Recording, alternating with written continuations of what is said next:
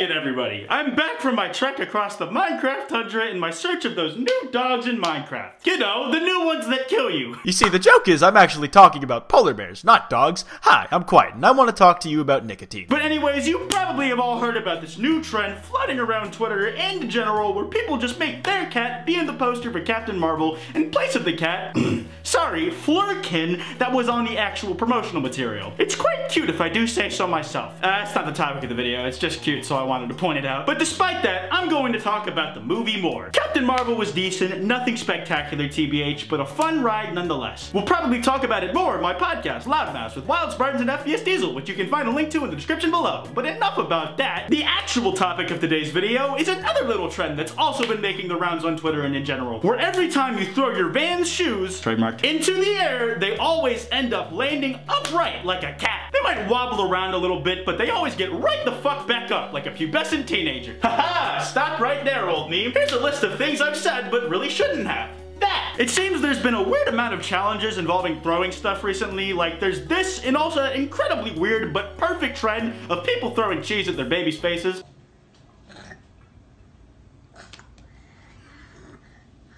Everybody has been doing this Vans shit though. I saw my mates doing it. I saw David Dobrik doing it in the vlog a couple days ago. And of course, as a part of that vlog, he said that if they all managed to land their shoes upright on the next go, that they each got $1,000. Go figure. So, I went out and I bought a couple Vans, and we're all gonna try. We're gonna see if it works at the same time. I'll give you guys each $1,000 if on this run, they all flip around. You fucking blew it. Yeah, David Dobrik giving people money, you know how it is. Now with this little trend taking off and people being able to replicate the experiment at home, showing that there was some truth to the claim, it brings up the obvious question of why. Why does the stupid ass shoe shit work? And I think that it's only necessary that we here on the Kwite YouTube channel, as the unofficial, self-titled, unwelcome, unwanted, and unqualified self-appointed meme police of the internet, a title that I'll probably refuse to ever use again, investigate this and get to the bottom of just what makes these shoes tick, specifically into a standing position. And as a result, we'll see if there's something more sinister to it. But to work our way to where we are now and crack this case open like an asshole, I think we need to go all the way back to the beginning first. We need to see where this trend starts from and who the big players in this 3 out of 10 game are. According to multiple sources, the original trend was started by a Twitter user known as @IBelieveTheHype. But the Twitter @ doesn't have the third E in their name, and I just now realized that the word believe has 3 E's in it. But regardless, I can no longer find the tweet they made with the original video that shows the Vans always landing upright. But since the Twitter moment for the Vans shit says that it was that person who has the proof, I'm gonna go with the idea that it was they who made the first tweet regarding this Vans thing, and that they deleted it later for whatever reason or some shit. In the following days though, many people were doing that thing I said they were, where they replicated this test, and it worked a lot of the times it seems. A bunch of tweets went absolutely mad with numbers. For instance, this one clip by @BryceMcKinney1. It got hella likes and or retweets, whichever you prefer. Take a look.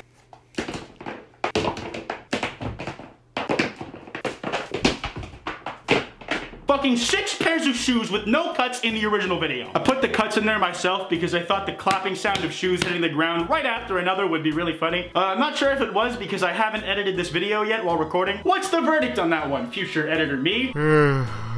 It wasn't that funny. And there you have it, lads. That's what it is. I totally agree with the statement that was just made that I most certainly just heard. Now, as more and more of these videos came in, they all started getting gathered into one place under the #VansChallenge or just the Vans Challenge. In addition to that, news publications were picking the challenge up and making articles on it, ensuring that your boomer-ass parents would ask you about it when you got home from school. And then you could grumpily tell them, Dad, you literally just throw the shoes and they stand up when they land. It's not that complicated. And they could ask if you could show them, and depending on the kind of kid you are, you might, but perhaps begrudgingly, and if it worked, they would be all, well, ain't that something, kid? But some of the videos that came out of this in the early days were getting kinda spooky. Take this clip, for instance, by @RXMsta? I don't fucking know. I never know how to pronounce the X in place of fucking vowels. This Vans landing right side up shit, scary true, LMAO, thought it, I caught it lacking until the end. English, lads.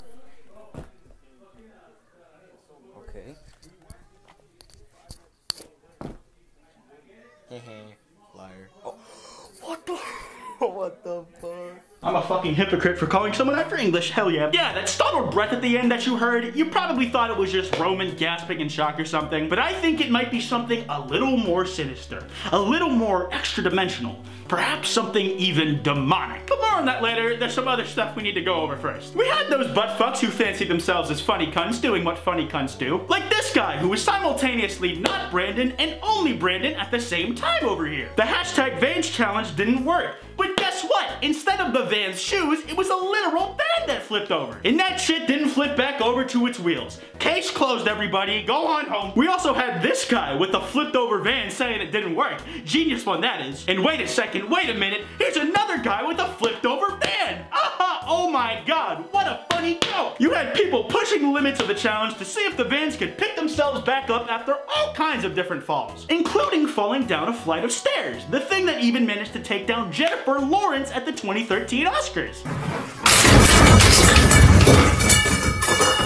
And in addition to people trying this with Vans, some people said that the challenge wasn't just contained to that type of shoe. I saw all sorts of shoe brands being tossed about in the conversation and also into the stratosphere. I do have some personal favorites out of the list though. Let's take a look at some of them, shall we? First off, we have people saying Crocs work the same way, an interesting but unique one to start with, I think.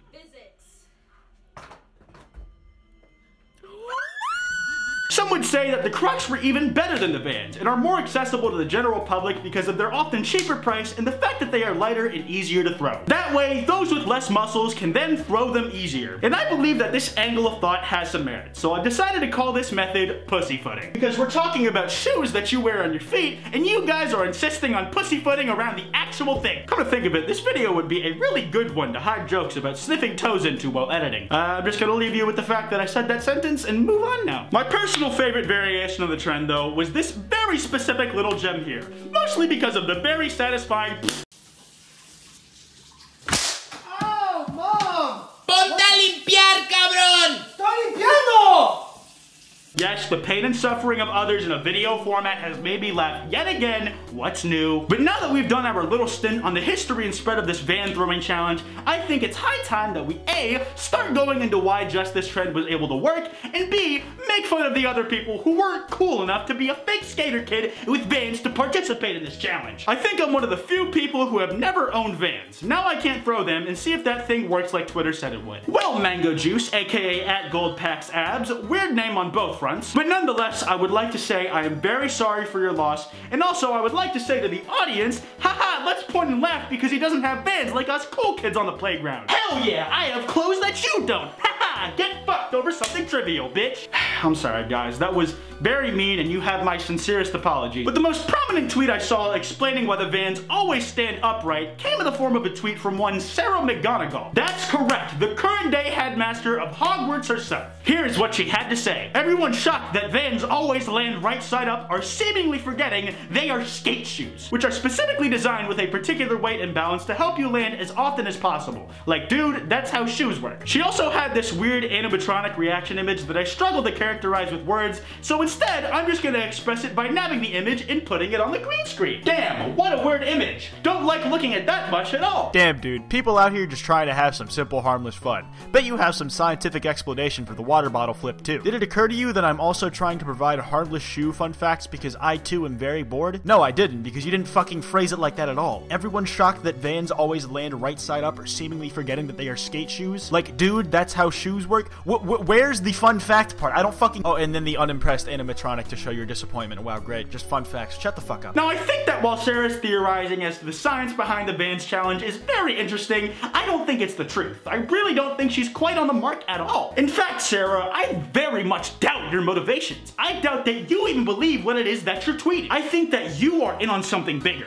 Something to help spread misinformation, to help hide the bigger picture, and more importantly, the truth from the public. I mean, as a member of the wizarding world, you would very well have incentive to hide the effects of magic phenomena from the common muggle folk. Your use of that animatronic reaction image certainly isn't helping your case. But let's back it up real fast before I go off the Minecraft roller coaster rails even more than I already have. If you go to the hashtag Vans Challenge on Twitter and sort by latest, you'll find a lot of tweets like this one. Further refuting the hashtag Vans Challenge, y'all really out here convincing me to throw my shoes around for nothing, and the nothing has 4 Gs, and attached was this clip.